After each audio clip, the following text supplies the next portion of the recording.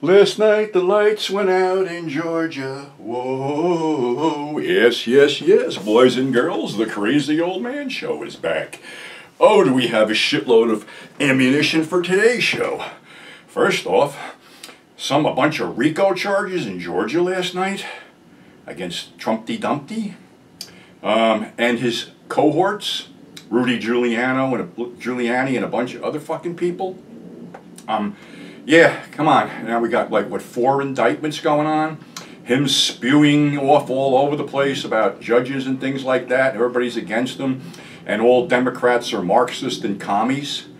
Not for nothing, Donnie, but you were the guy who spent like an hour behind closed doors in Russia with Putin, and when you walked out, you were wiping Putin gluten off your chin. And weren't you the guy who jumped the militarized zone in Korea to swap spit with Kim Jong, whatever the fuck he is? Yeah, you were the guy, dude. So you calling Democrats communists is a pot calling the kettle black. Really is. And the other thing I don't understand is the blind loyalty to this asshole. I mean, let's see. What did he accomplish under his watch? Wasted a bunch of money trying to put up a wall that they're now tearing down and scrapping. Caused over 300,000 deaths in America because of his lack of response to the COVID crisis. And his response was to either ingest or shoot bleach into your veins. All this other bullshit, or basically denying science and all this other shit. Oh yeah, wonderful guy. And let's not forget about his bragging about his sexual prowess. Because an old friend of mine is a former sex worker in New York, and she confirmed what Stormy Daniels said. 250 pounds of dynamite with a 2-inch fuse. That's all he is. One pump chump. So there's your guy. Again, I don't understand the blind allegiance to this guy. He's done nothing for this country except divide it. He's done nothing. Part of the reason we're having all these wildfires and shit like that is basically because he took a lot of controls off of stuff, environmental controls, and let his buddies pollute. And we're getting the tail end of it. And I just want to see justice done. I'll believe justice works in this country when I see him and the cross-dressing cousin fucker Rudy Giuliani behind bars. That's what will restore my faith in the justice system. And for those of you saying, oh, this guy's a fucking Democrat, no, I'm not. I can't stand Joe Biden either. We don't need an 80-something-year-old president, and I believe Mitch McConnell said it best when he said, so yeah, we don't need these people.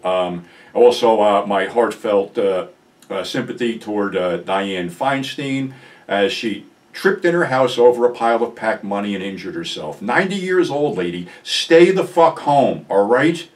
Stay home. You're too fucking old. You barely have a pulse. And let me share a Dianne Feinstein moment with you. When she was either mayor of San Francisco or something like that, she was pretty much of another anti-porn person, which I despise. And it seems that the Mitchell brothers put her home phone number on the marquee of the O'Farrell Theater in San Francisco. So that's a Dianne Feinstein moment I will treasure.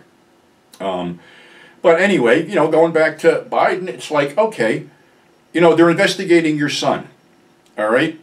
Your son's a junkie, your son's whatever the hell's going on, you helped your son. Okay, let's not hide this shit. You know, he called in favors. So I don't think you're qualified to run. I think you should be replaced, not only because what your son's doing and all this other bullshit, because of your age, because you're not with it.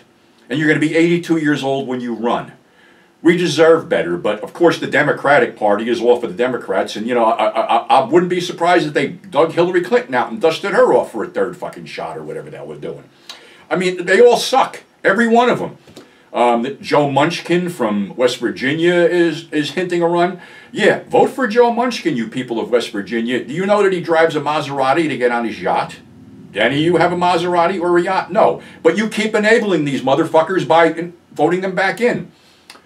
Someone said, what would I do if I was in charge? Well, number one, I wouldn't want to be in charge at 70 years old, but if I was in charge, first thing I would do is, if you're over 65 and still holding office, guess what? Clear out your fucking desk. You're out of a job. We need people who are for this country. Not for the Republican Party, not for the Democratic Party, for the fucking United States of America.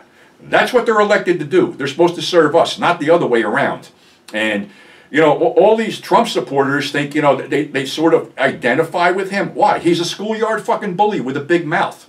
His main goal is to become president for life, like his buddy Putin. He wants to be like one of those tin star fucking dictators down in South America that got a chase full of fake fucking medals and stand there and have parades in their honor.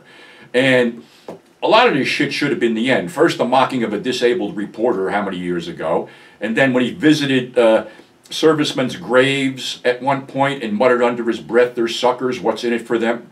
You know something, dude? You dodged the fucking draft. You never served your country. You have no fucking balls. The only balls you have is from the people who shore you up, because you incite all this shit, and then like the true bully that you are, the true coward that you are, you watched the insurrection from a TV set in your fucking office. You weren't leading this insurrection. You were watching it because you started the fire and sat back to watch the blaze, and fortunately for the United States, the blaze burned the fuck out. It won't happen again. You think these DC cops are going to put up your people's shit again? They're not. You're in a fucking jackpot. You got RICO charges against you, and honestly, I want to see you and Giuliani in a fucking cell swapping spit.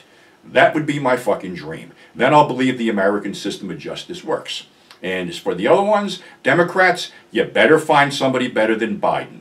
Biden is not going to win, all right?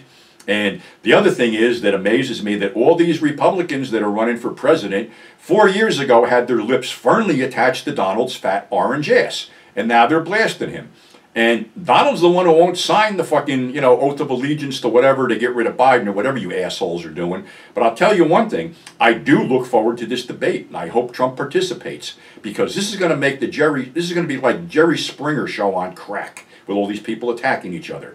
And in attacking each other, they're not saying what they're going to do for the country. None of them are saying what they're going to do to help the country. Their whole fucking purpose seems to be, you know, upholding the overturning of Roe versus Wade and eliminating the LGBT community and other fucking things like that. Forget about the veterans out on the streets that are homeless. Forget about the homeless situation in general. Forget about the fucking inflation that's running wild, because things aren't getting fucking better. It's all about two fucking things. We need somebody who's going to fix this country, not further divide it, and I don't see that person out there at all. Period. And, you know, the only reason Joe Biden got in was it was a hold your nose and pull the lever vote, because we didn't want him. We wanted Bernie Sanders, because Bernie Sanders would have done something for us. You know, God forbid that Trump got it. If Trump had gotten in again, you know what would be happening? We'd be fighting alongside the Russian soldiers in the Ukraine. That's what would have fucking happened. So wrap your heads around this, because this isn't fucking bullshit. And I'm reveling in the fact that he's got a RICO charge over him now. And also, I'm laughing at the fact that Giuliani has one too, because this was the guy who prosecuted all these fucking New York mobsters under the RICO Act, and now it's turning around and biting him on the ass. So yeah, I'm the crazy old fucking man. That's my opinion, and have a nice day, and remember, be careful who you vote for, because voting for some of these people is like petting a fucking rabid dog. It will turn around and bite you on the ass. Have a nice day.